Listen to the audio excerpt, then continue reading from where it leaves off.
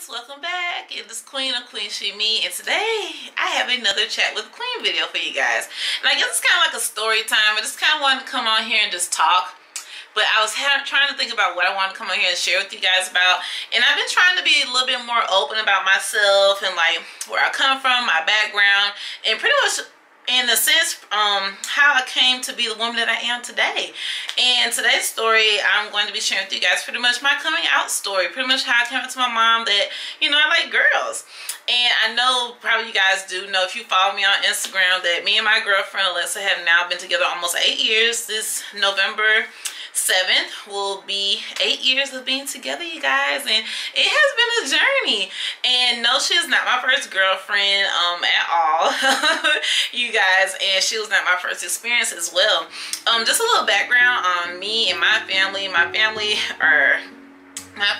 is very religious, I should say. Not religious to the point to where they're closed-minded or anything like that, but I should say it's kind of interesting, the dynamics of our family, because it's kind of like we have like the old schoolers, I guess, like how new age people like to say, they like to call them old school or whatever, but I like to say baby boomers because that's pretty much like the era that they was born in. You guys know pretty much like the baby boomers come from the 50s, and so my mom, she was born during the 50s, and it was a total of 10 of them, 5 blood, and then 5 of them her step brothers and sisters.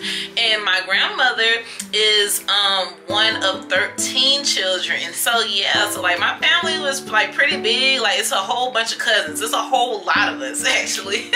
And I'm not the only one. My cousin, she is a pansexual, and yeah, and I'm pretty sure there's other people in our family as well. Back to my story. So pretty much for me, I always knew that I liked both sexes. I was always comfortable with that. Even before we moved to Florida from California in '99, I was always comfortable with that. I never felt like it was a bad thing or a right thing or anything like that. It was just a feeling that I always had since I was a kid. And I'd always been into girls, but I guess like girls are kind of like, you know, like hanging out and stuff like that, you know, naturally guys, you know, because girls like guys. I mean, come on, like girls and boys, boys and girls. And so it really wasn't until we moved here years later, and actually even before we moved here, it was confirmed that I did like girls. And I'm not going to go into depth about all that and everything and stuff, because I was at a young age, but surprisingly enough, I was able to understand and comprehend my emotions and everything like that, and I was very understanding. And plus too, when you live out in California, the culture is completely different than the South. I just have to say that too as well, because the South, quite frankly, is like black and white, and it's super duper old school. Yes ma'am, no ma'am, yes sir, no sir. Whereas on the West Coast, it's really like laid back, you know, not as strict, you know, and everything like that. Not super like tradition like. And so growing up, even when we moved here in Florida, I always still had that feeling of liking girls. I mean, you know, whatever. And actually growing up too, I had a couple of friends who were actually like how I was, you know, was like bisexual, you know. And because back then I understood, you know, that I did like, again, both boys and girls. But I was not the type to where I'm going to be sleeping with both sexes, honey. No, that is not that kind of deal over here. Like, that is not what I'm advocating. That's not what I'm about. Like, you're either going to be one or the other. Like, don't be playing those games, because like you play with other people's lives and you play with your health and your life as well. So no, I just had to put that out there as well. So I probably was in like the 10th grade, I think. And me, I'm just the type of person where I've always had the attitude of where I just don't give a fuck. And it's not like in a mean way or anything like that, but I've always been the type to where, you know, like if I have a feeling, or if this is just how I feel, this is just me then. Like I don't feel like I should have to change for anybody. And my mom, she was never the type to bash anybody. And again, we went to church every Sunday. I was in the choir. I mean, did everything under the sun. I mean, was in Sunshine Band, Red Circle. I mean, we've always been involved in the church. So it wasn't that I didn't know God. It wasn't that I didn't know the scripture. It wasn't that I didn't know that, you know, naturally that, you know, that, you know, people, you know, they really don't want you to be dating the same sex because, you know, it's a sin, you know, towards God, you know, and everything like that. But my mom, and just even in the church that we went to too, they never like bashed anybody, I should say. But it was just, you know, like one of those unspoken things that people just don't talk about, you know. People, you know how, especially in the African American community, we like to sweep things under the rug. We try to put our blinders up and act like we don't see it, or we just try to act like we don't even have any kind of knowledge of it. Because for the most part, parents already know that their kids are gay, or maybe curious, or maybe a little weird. I'm not even weird. I don't even like to use that word. I shouldn't have said that. Not weird, but maybe different. Different is a better word to use, not weird. And for me, when I decided to come out to my mom, it wasn't like I had a fear. It wasn't like a second guess. It wasn't nothing. It was just like, okay, like this is what it is, and you know. And so and I knew then at that time, like I said, back then I was identifying as a bisexual, again, dating men and women. And so one day I had this friend. We had been working together for some time, and I had already left that job, so I was already gone, but she was still there. And so we had been vibing and hanging out and kicking it and stuff like that. And so she had asked to take me out on a date. And so me, the type of teenager that I was allowed to drive. So I felt it only right and respectable to tell my mom where I was going, like I always do. Like, I'm not gonna lie to my mom about where I'm going just because it's a girl. I just couldn't comprehend that. Like, I'm not about to lie to my mom about going on a date and I'm going with a girl. Like either she's gonna be upset and cry about it, or she's gonna accept me for who I am. And that's literally the thought that I had. Like, I wasn't nervous or anything. And so, like I always do, I went and knocked on my mom's room door, and I was like, Mom, I'm fixing to get ready to go. And she was like, oh, she was like, you're on your way out? She was like, where are you going? And because she had forgot, I already told her I was going somewhere, but I was just reminding her. And I was telling her, I said, well, I'm going on a date with a friend. And she was like, oh, what friend? Because my mom was very nice, and she likes to meet people that I dated. Anyways, my brother, he didn't really date, that not to my knowledge. I may be wrong. And again, like I stated, she asked, you know, oh, your friend? She's like, oh, who's your friend? So, you know, I just told her, I was like, well, you know, the girl I used to work with, you know, and gave a description of her and everything like that. And she looked at me, and it wasn't like a look of disgust, and it wasn't like a look of shame. I guess it was just more so a look of shock, because I don't think my mom expected that. And one, I've always been a girly girl. Like, I've always been a girly girl down to my fucking core. Like, I hate bugs. I like to be outdoors, surprisingly enough. I'm outgoing. I'm very, you know, boisterous in my opinions, you know, and everything like that. And I'm just very forward thinking. I'm not a closed-minded person. I've always been open to learning new things. And so my mom, the look on her face, and so I guess I was laughing, and probably now thinking about it, that was just my form of nervousness back then, because I guess I was just laughing because I was nervous. But I just had it in me to tell her, you know. I was just like, well, Mom, I was like, I'm going on a date with a girl. And she was just kind of like, okay, you know. And she was like, really, Esther? And I was just like, and that's how my mom does when something that hit her. She was like, really, Esther?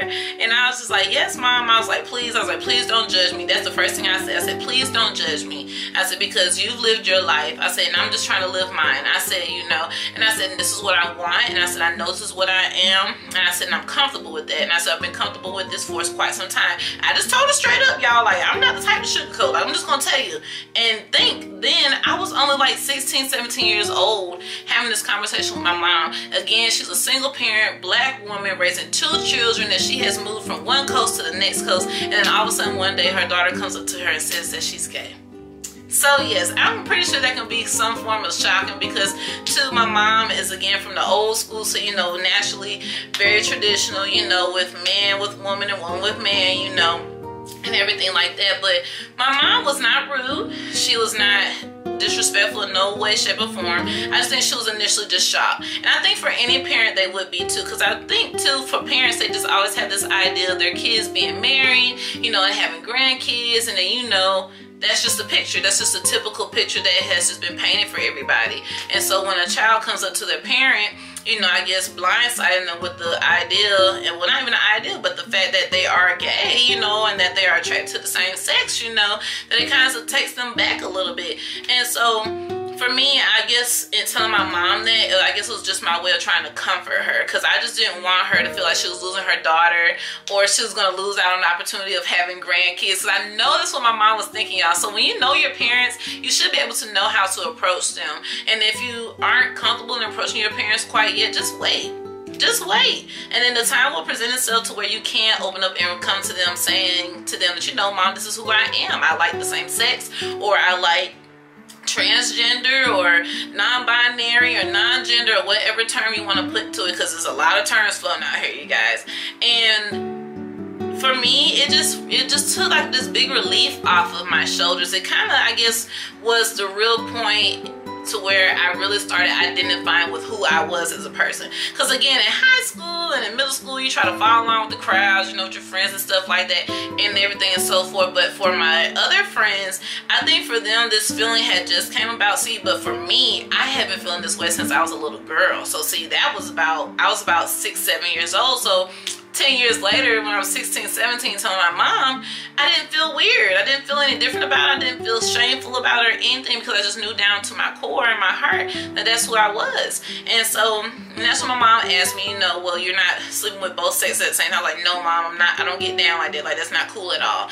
And so I think that just put her mind at ease, because too, with the LGBTQ community, it's just a lot going on, you know, and then too with the idea that people don't protect themselves while, you know, having sex and everything like that. And it's very important, you know. And so I just feel like just having that conversation with my mom just helped with just getting over that hurdle, I guess, of holding a secret. And it just felt like I was just holding a secret, and I'm not a secretive person whatsoever. I don't like to keep secrets from people, and that's why I just like to tell people just straight up like what it is. And so after I told my mom, like, she told me she cried, and I suspect that she did cry, because the next day she just, you know, kind of just seemed like she was still milling over it. And I was just like, you know, I was like, Mom, I was like, I just don't need you to be upset. I'm like, I don't need your opinion to change about me just because you see me with a woman or you see me with a guy. Like, I'm still your daughter. I'm still Esther. I'm still smart. I'm still intelligent. I'm still bright. I'm still smart. I'm still going to be here and everything of that sense.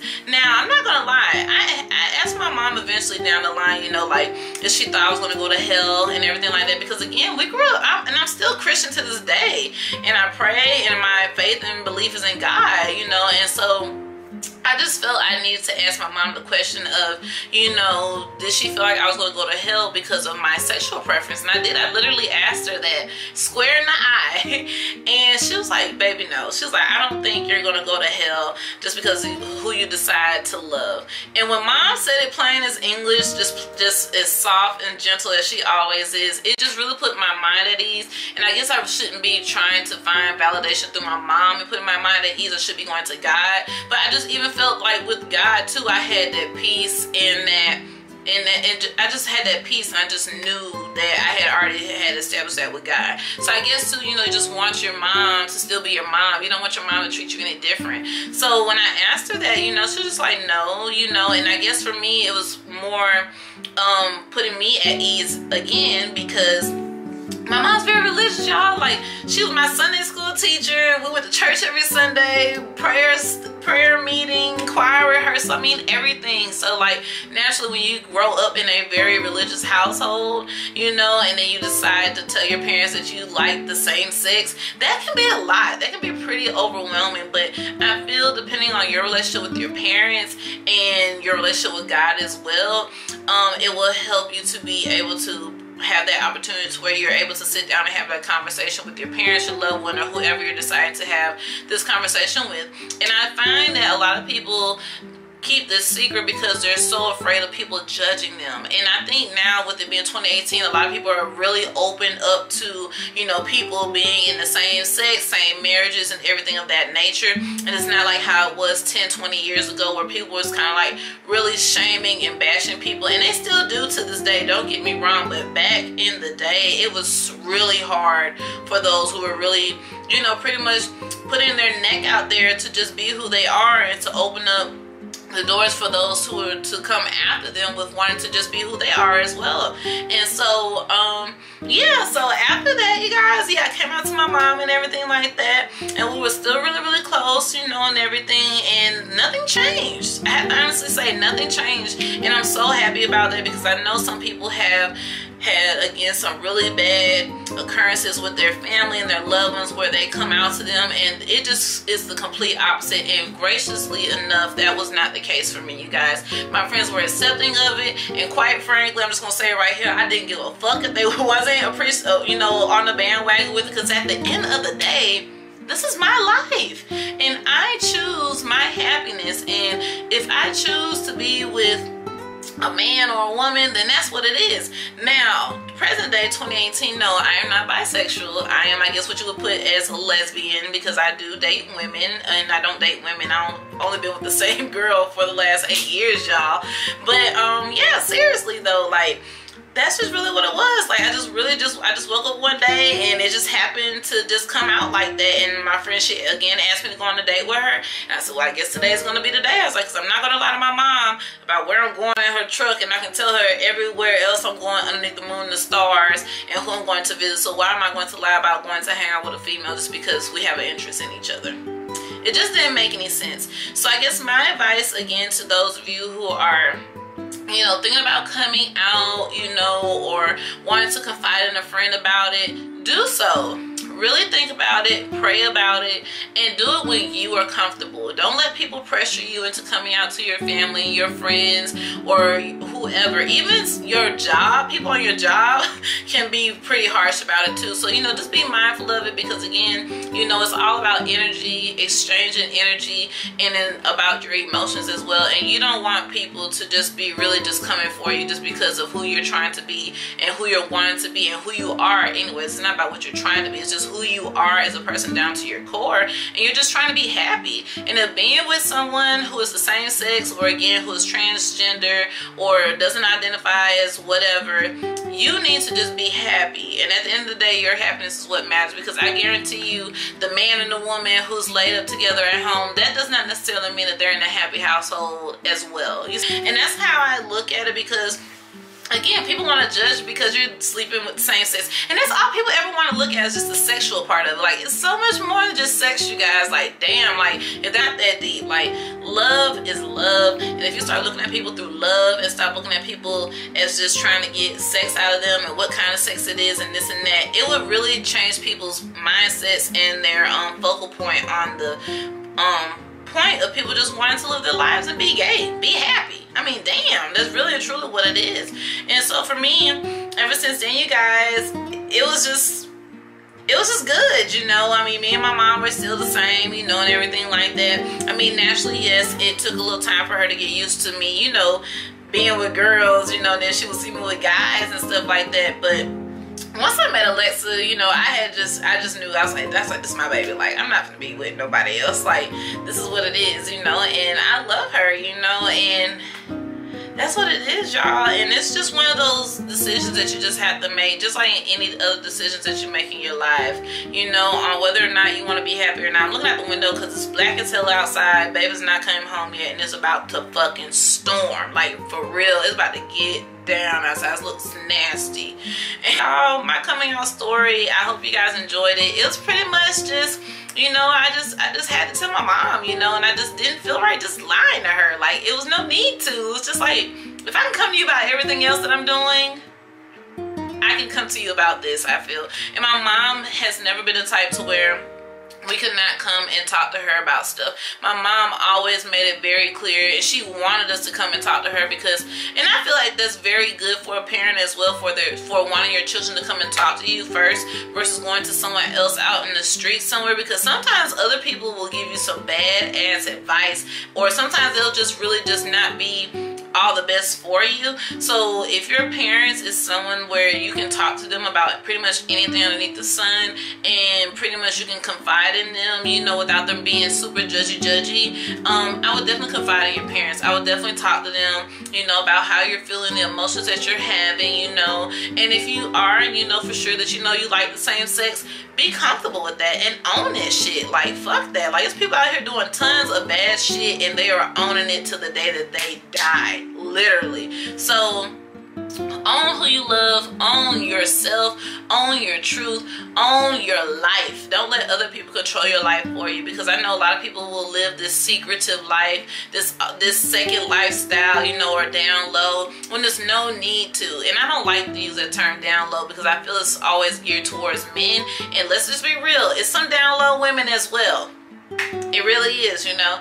So just be mindful of that, you know. Own your truth, own your happiness, own your life, because this is the only human life that you have, I should say, because we are spiritual beings having a human experience, like I always say, because it is true. And be happy, be present, enjoy the moment, love who you love, honey, and just remember that God is love. And I don't feel like God put us all here to just feel like we can't love who it is that we love, because like I say, like, if Alexa wasn't a woman, I would truly do believe that I would still love her as a man, because it's just her spirit that I'm in love with. It's just so much deeper than just the physical. And once you get past that too, when you find a love, or if you know that love is deeper than the physical, you appreciate life that much more. Okay, you guys, so I hope you guys enjoyed my coming out story. I'm grateful and I'm blessed enough to where it wasn't like a bad coming out experience, because a lot of people again go through a hardship when they are coming out to their friends and family, because some people are not receptive to it, and some people will literally turn their backs on you just because of your lifestyle. Okay, so I love you guys so much. If you know someone who is struggling with, you know, their sexuality, you know, or even just wanting to come out to their relatives and loved ones, please share this video with them, you guys, because I hope it will just be a form of encouragement. And again, go to God and everything, you guys. Pray first, and then when the moment is right, you will know. And just live your life and be happy, honey. Enjoy it. All right, queens, thank you guys so much for hanging out with me today, and I'll see you guys in my next video. Bye, queens.